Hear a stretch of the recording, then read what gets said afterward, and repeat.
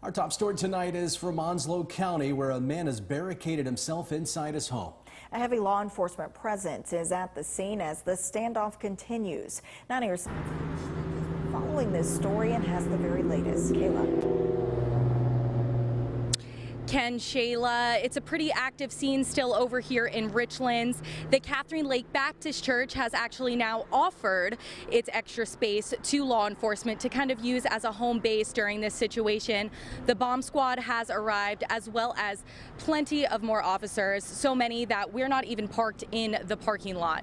But this did all start at 11 o'clock this morning when a North Carolina Highway Patrol officer attempted to pull over a man. He was suspected of drunk driving. The driver refused to stop and forced the trooper to follow him to his residence. And at the residence, officials say the driver got out of the vehicle with a weapon and took cover, forcing law enforcement to do the same.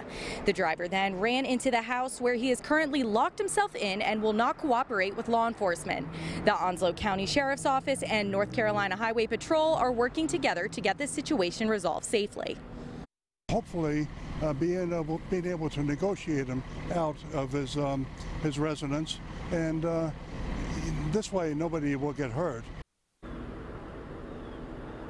They're in the process of investigating that individual, but in the meantime, law enforcement tells us there is no threat to the community and no evacuation necessary. Currently, law enforcement also says the suspect is still in his home and they are trying to negotiate.